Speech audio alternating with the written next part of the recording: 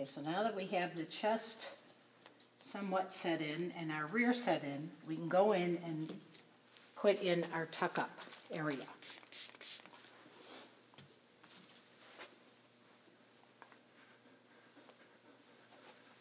Now remember, a poodle should be square, so we want to leave enough fill in here, and this tuck-up should go at the last rib. And I'm going to use my curve backwards.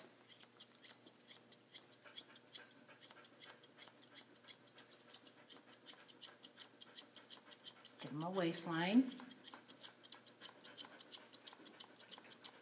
Because when I look at them from above, I want to be able to see a waistline.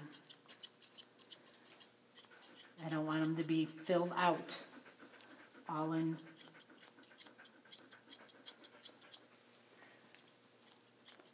the rib cage area.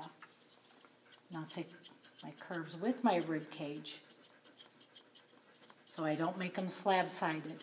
And slab-sided means is that you don't see any spring of rib at all.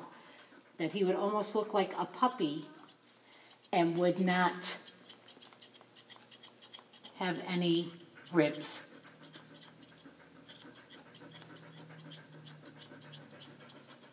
So from the last rib back, I'm going to trim into my back leg. Missed my coat.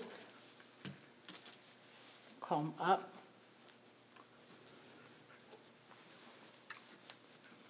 And I comb more than one section. I comb the whole thing up so I can see